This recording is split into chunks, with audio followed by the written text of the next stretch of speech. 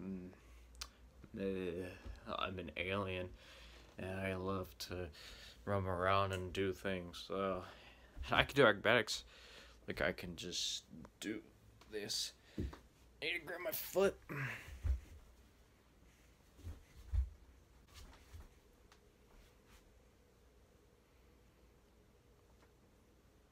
I don't think I can do it. Oh shit, I'm gonna be late for a Cirque show. Hey, what's up, guys? This is Byron, the Multiple Interest Man here, and today I am doing a re-review on one of Lee Productions' Hoodval's most popular shows of 2018. It focuses on Gravity Defy, and it's kind of similar to Cirque Imagine. It's not a movie called Gravity from 2013, and it's not even Gravity Falls either, you know.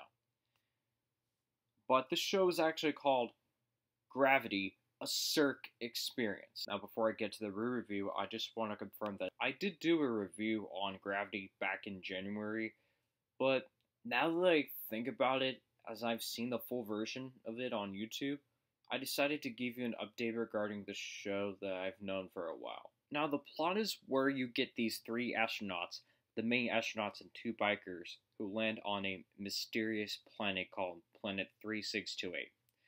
Believe it or not, you can breathe on that planet because there's air on planet 3628. They explore the planet to see what it's like and do a fun acrobatic performance. The main astronaut, as the original was portrayed by Phil, tries to take selfies. But mischief happens when the aliens pop out.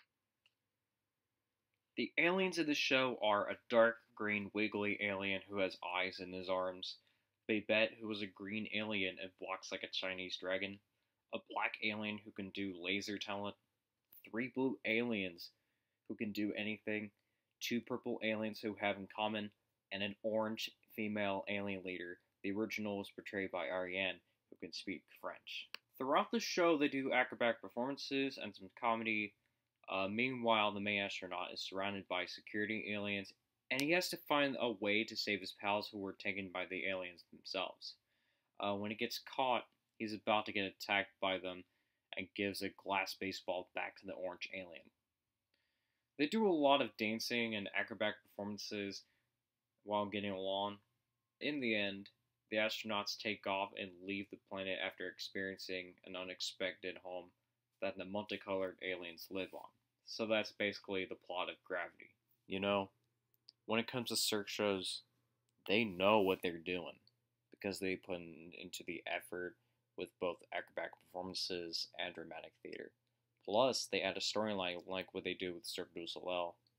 And a Cirque-style show is usually something that most other countries, except France and Canada, have never had before.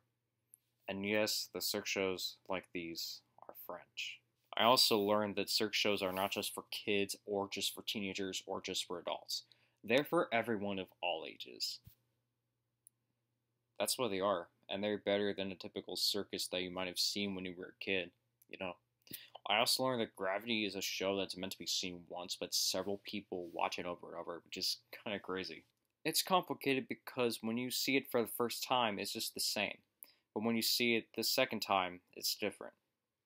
It's extremely amazing like other types of shows like ice shows, stunt shows, magic shows, Broadway musicals, country shows, musical revenues, even the ones with live bands, character shows, and even parades. Most of them are very cool other than kids shows that are in kids areas in theme parks. In fact, the children's shows these days like the Charlie Brown shows, puppet shows, or any shows for the little ones don't even work because they're mainly for children. This entertainment, like Cirque shows, is just amazing in general no matter what. From the music to the background design, the acts to the costume design, the making of the show to the storyline they tell. It's just awesome. If you have seen any Cirque du Soleil shows in your life, you can tell that they know what they're doing. Well, don't get me wrong. There were a few shows the company made that really did not work for me. But Hoodval has really stepped up their game when they created something that's even more spectacular. I mean, everything about the show was just incredible. The comedy was decent. The acrobatic performances were amazing, like always. I mean, they are and they always will be. The background is nicely well done. The music has an awesome futuristic vibe. The logo looks really gorgeous, and the plot makes a lot of sense to the title. This is really awesome. Phil did an excellent job as the main astronaut. Ariane did a nice job as the orange alien, especially with her language. And I thought the rest of the cast members did an awesome job as well. I even love the modern day references with the music, the floss dance from Fortnite, and the selfie scene. I would like to see other theme parks to get a show like that because I find it really insane.